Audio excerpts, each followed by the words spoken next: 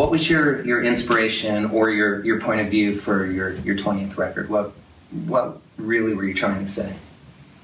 Well, I really wanted the album, You Gotta Love the Life, to reflect what I have learned and what I know to be true.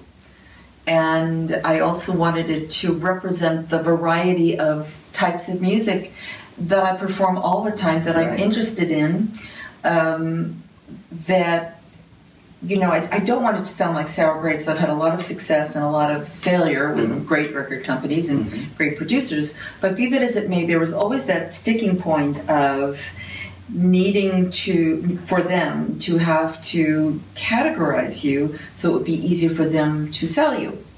And while I understand that point of view, it's very limiting. Right. Because on stage I perform all sorts of music and songs occur to me from the stage. And your audience connects with all those styles. They get it. Yes. You know, nobody gets into a trauma by listening to all kinds of music. And so to be able to create a musical scope was lovely and liberating, and it reinforced the authenticity of the musical journey. Yeah. I think we accomplished that. We did, my dear, we did. And you have a lot to say at this point of your, not your career only, but your life. You have a strong point of view, and it's one of the things that I admire and connect with you as a friend and as an artist. So I was curious to reveal that. To see with the entire album, but also with each song. What do you, and we would have this conversation, what are you trying to say?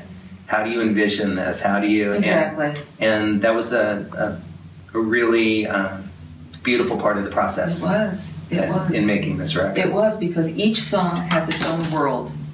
And you know, you can feel when it gets set. Right. You know, and that was beautiful. It was beautiful. It was beautiful.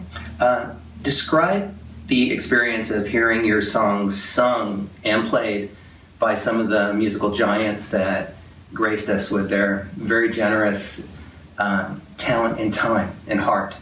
What was that like? Well, for instance, Other End of the Phone, which was so multi-layered with honor for me. Because I set to music Hal David's last lyric, and through you, Joe Sample agreed to make time in his very busy schedule to record, and to fly down to Houston because he had health challenges, and to hear him put his hands on a piano.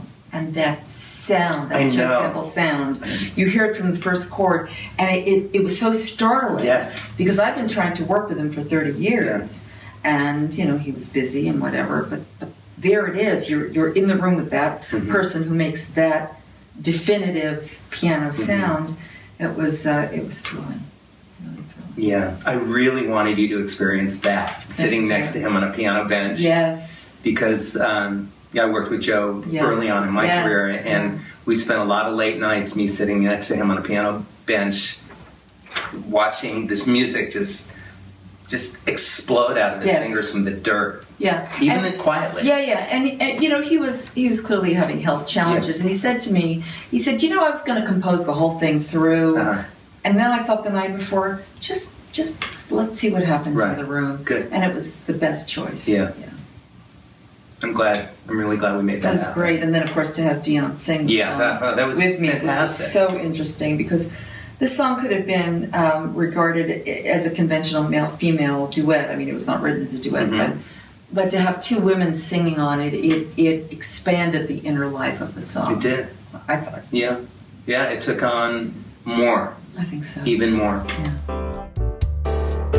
Just call me, and I'll be on the other end of the phone. I'll come over and I'll take you in my arms. Come on over and I'll make you realize your fears are really false alarms. Here in